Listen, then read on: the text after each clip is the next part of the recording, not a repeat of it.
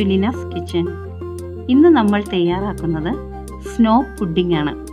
മഞ്ഞ് പോലത്തെ ഒരു പുഡിംഗ്. അതെങ്ങനെയാണ് നമുക്ക് തയ്യാറാക്കേണ്ടതെന്ന് നോക്കാം.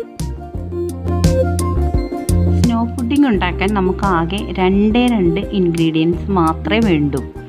ഒന്ന് മുട്ട, പിന്നെ വേണ്ടത് പഞ്ചസാര. അതിന് ഞാനിവിടെ എടുത്തു വെച്ചിരിക്കുന്നത് 2 മുട്ടയുടെ വെള്ള.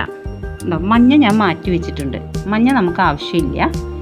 2 മുട്ടയുടെ വെള്ള, പിന്നെ ഒരു 1/4 കപ്പ് പഞ്ചസാര, പിന്നെ വേണ്ടത് ഒരു എക്സ്ട്രാ 1/3 പഞ്ചസാര കൂടെ വേണം. ഇനി നമുക്ക് ഇതെങ്ങനെയാണ് തയ്യാറാക്കേണ്ടതെന്ന് നോക്കാം. ഇപ്പോൾ ഞാനൊരു പാൻ വെച്ചിട്ടുണ്ട്, അത് നന്നായി ചൂടായി. ഇനി നമുക്ക് 1/4 കപ്പ് പഞ്ചസാര എടുത്തു വെച്ചിരിക്കുന്നത് ഇതിലേക്ക് ഇടാം. എന്നിട്ട് ഇത് നന്നായി മെൽറ്റായി നല്ല ബ്രൗൺ കളറിലായി വരണം. നമ്മൾ കാരമലൈസ് ചെയ്യില്ലേ അത്. ഇനി ഇത് ഇളക്കുകയൊന്നും ചെയ്യരുത്. ഇത് തന്നെ മെൽറ്റായി സൈഡിൽ നിന്ന് ഇങ്ങനെ ബ്രൗൺ കളറായി വരും. അപ്പോൾ ലോ ഫ്ലെയിമിൽ വെച്ചിട്ട് വേണം നമ്മളിത് ചെയ്യാൻ. കാരണം ഹൈ ഫ്ലെയിമിൽ വെച്ചാൽ വേഗം കരിഞ്ഞു പോകും. അപ്പോൾ ലോ ഫ്ലെയിമിൽ കിടന്ന് അത് സാവധാനം മെൽറ്റായി നല്ല ബ്രൗൺ കളറായി കഴിയുമ്പോൾ നമുക്ക് എടുക്കാം. ഇപ്പോൾ ഷുഗർ കണ്ടോ മെൽറ്റായി വരുന്നുണ്ട്. ഇനി കുറച്ച് സമയം കൂടെ കഴിയുമ്പോൾ ഇത് നല്ലൊരു ബ്രൗൺ കളറാവും. നമ്മൾ സ്പൂൺ കൊണ്ടൊന്നും ഇളക്കുകയൊന്നും വേണ്ട. ഇനി ഇത് മെൽറ്റായി കഴിയുമ്പോൾ നമുക്ക് ഇങ്ങനെ ഒന്ന് പതുക്കെ ഒന്ന് ഇളക്കി കൊടുത്താൽ മതി. കണ്ടോ ഇപ്പോൾ ഒരുവിധം മെൽറ്റായി വന്നിട്ടുണ്ട്. ഇനി കുറച്ചുകൂടെ അത് ഒന്നുകൂടെ ഒന്ന് മെൽറ്റാവാനുണ്ട്. കണ്ടോ ഇനി ഷുഗർ കംപ്ലീറ്റ് മെൽറ്റായി ബ്രൗണിഷ് ആയി കഴിയുമ്പോഴേക്കും നമ്മൾക്കത് ഒഴിക്കാനുള്ള ഒരു പ്ലേറ്റ് വേണം, അല്ലെങ്കിൽ ഒരു ബൗള്.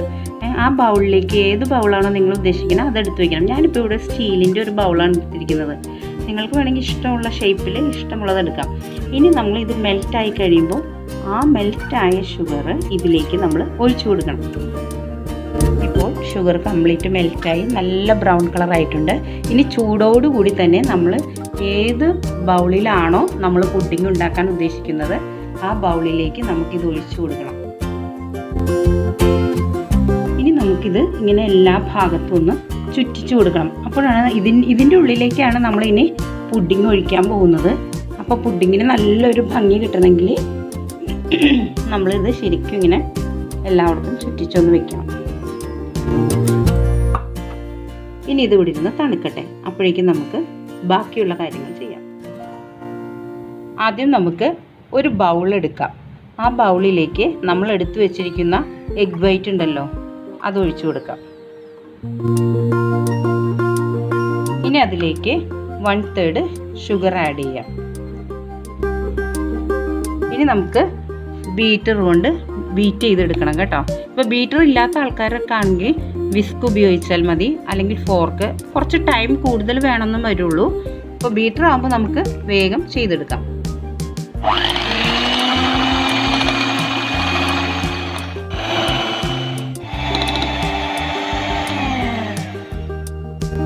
ഇപ്പോൾ ഞാനിത് നന്നായി ബീറ്റ് ചെയ്തെടുത്തിട്ടുണ്ട്. ഇനി നമുക്ക് നേരത്തെ ഒരു ബൗൾ എടുത്ത് വെച്ചില്ലേ, നമ്മൾ കാരമലൈസ് ചെയ്ത ഷുഗർ അതിനകത്ത് ഒഴിച്ച് വെച്ചില്ലേ, അതിലേക്ക് നമുക്ക് ഇതിടാം.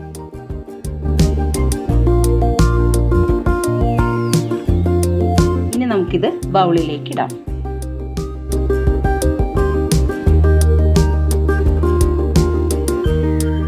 ഇനി നമുക്കിതൊന്ന് ലെവൽ ചെയ്ത് കൊടുക്കാം.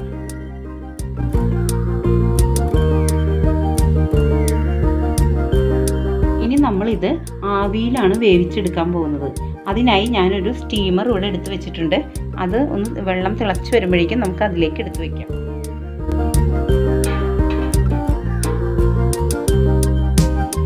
ഇപ്പോൾ സ്റ്റീമറിൽ നിന്ന് നന്നായി ആവി വന്നുകൊണ്ടിരിക്കുന്നുണ്ട്.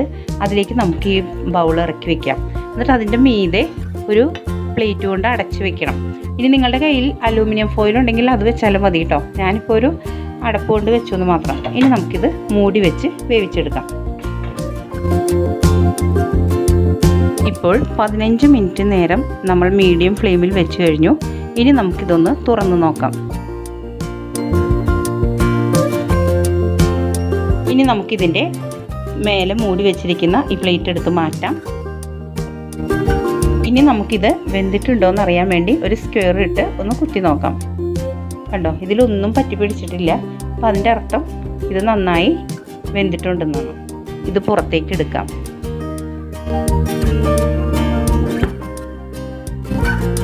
നമുക്കിത് ഒരു സെർവിങ് ഡിഷിലേക്ക് മാറ്റാം.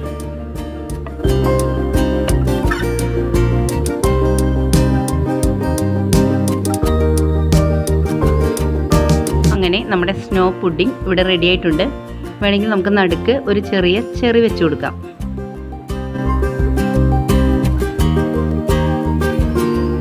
നമുക്കിതൊന്ന് കട്ട് ചെയ്യാം. വളരെ സോഫ്റ്റായ ഒരു പുഡിംഗ് ആണ് ഇത്.